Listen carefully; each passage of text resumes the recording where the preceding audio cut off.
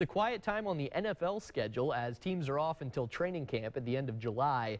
That's to Elkhart's benefit, though, as former Blazer Nate Palmer is back in town to run a youth football camp tomorrow.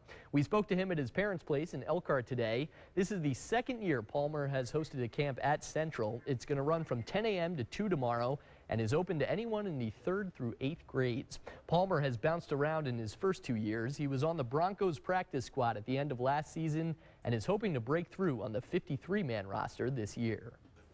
It's been a great journey for me. You know, I've learned a lot. I've been able to go to different places and cities and live in different climates that I never thought I would be able to live in, like Miami and California. It's a struggle just to keep proving yourself over and over, but I wouldn't trade it for the world, the experience for the world. It keeps me hungry, keeps me out here working, and I can never get satisfied.